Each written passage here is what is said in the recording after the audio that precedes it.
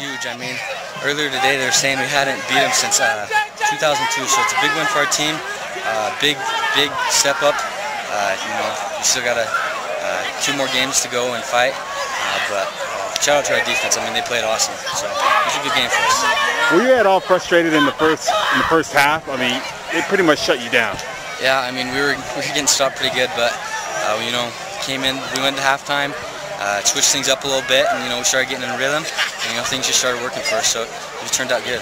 What adjustments did you guys make at halftime? Because you guys came out, blasted them with 28 points in that third quarter.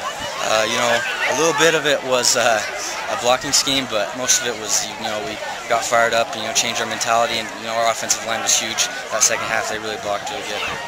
Your defense really came up big, especially with that first interception. Really, it seemed to turn the tide for you guys. Yeah, I mean, they got what, four turnovers. I mean, that's huge. Anytime your defense does that for you, you know you're in good shape and you're gonna do good. So, I mean, huge shout out to them. They really stepped it up. Overall, are you guys pretty happy with the way you guys played? Yeah, we still got a lot of things to go fix. That first half, we got to go look at some things on film, but we got the W, and you know, we just got to keep rolling. And we got Harriman next week, so it's good.